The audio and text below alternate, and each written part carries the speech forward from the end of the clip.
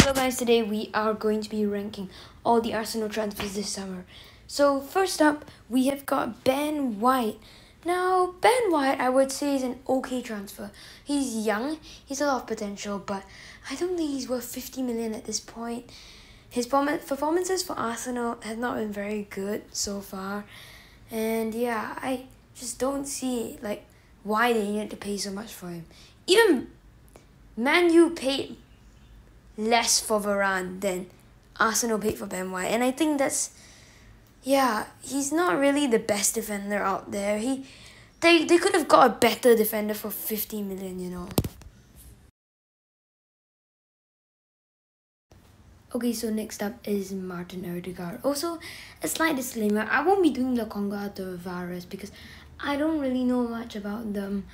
So I'm not gonna do it, I'm sorry. But yeah.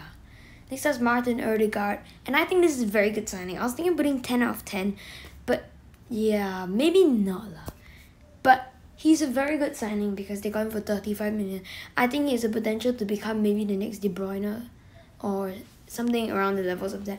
You saw how he played last season. He was so good. So yeah, I think this is a very good signing for Arsenal.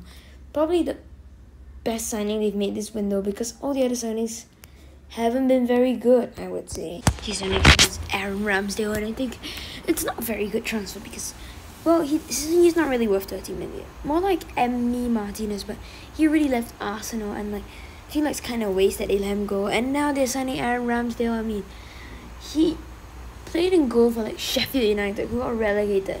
That doesn't say much about a keeper, right? I mean, when he played for Bournemouth, they got relegated too. So I seriously don't think it's a very good move for Arsenal.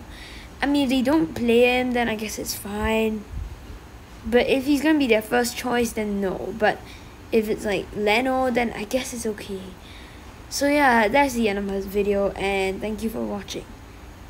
And please subscribe because why not? Just do it, man.